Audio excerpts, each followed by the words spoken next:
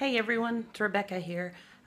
Just coming to you today to add something new and exciting to my YouTube page, which is going to be me talking about books and movies and all the things that I love. So today I want to talk about, and yes, I'm going to go there, the Game of Thrones.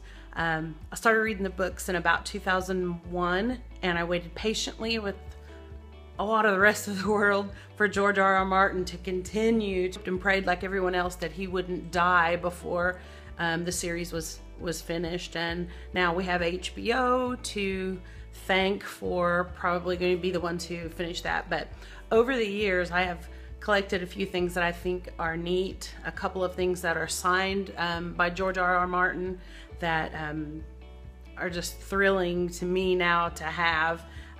I love the fan art. I love the swords and the dragons and all of the neat stuff that everybody else now loves. So I want to share with you some of the stuff that I have. So stand by. So today I picked up this coffee table book, and I had a great conversation with the guy who worked at Barnes & Noble, and he said that this book had just come out, and also my daughter had told me about it. It's amazing. It has so much fan art inside, and I don't even know what to say. I haven't got to fully go through it, and but it's just amazing. Look at this.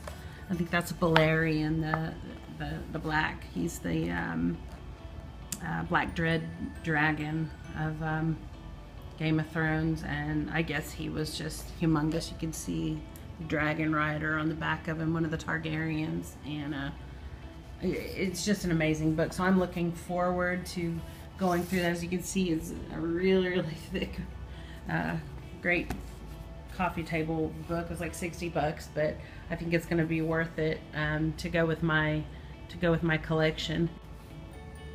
So here's book number 2 that I have, and this is this is a total book of fan art. It is just the most amazing book that I have ever had in my life. You can just flip open the pages, and it's page after page after page of fan art, and I have no words. There's been many times I've just sat and looked just through this book. You see Cersei Lannister, and there's Tyrion, and this is, let me find it, my favorite picture of Jaime Lannister, who is my favorite.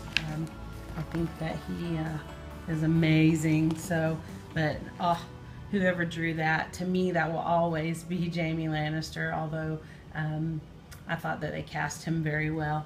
Another neat thing about this book is it's signed by George R.R. Martin, and it is 52 of 250 of these books, and I bought it in 2005. I think I might have already said that, but I can't believe I have this. It is really amazing, and I don't like to touch it a lot, but wow.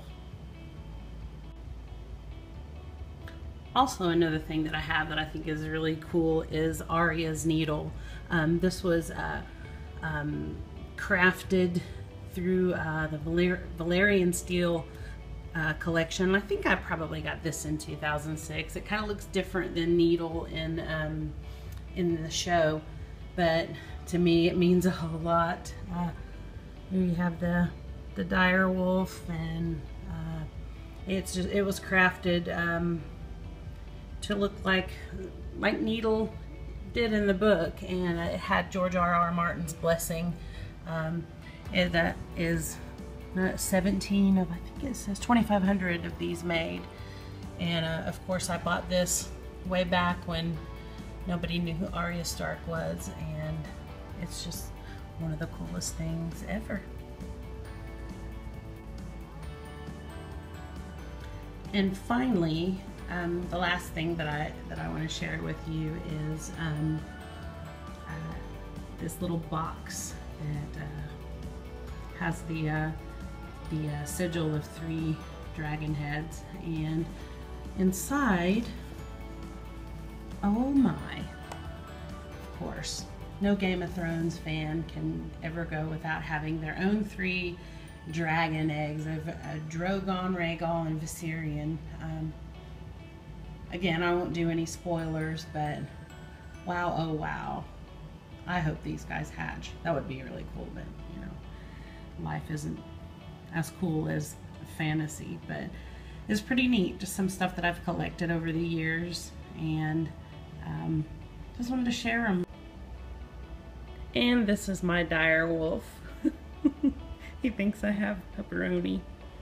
Actually, this is Wolfgang. He's being so weird right now, but he's a good boy. Who wants to go outside? Huh? You want to go outside? Those are the cutest ears I've ever seen. All right, let's go.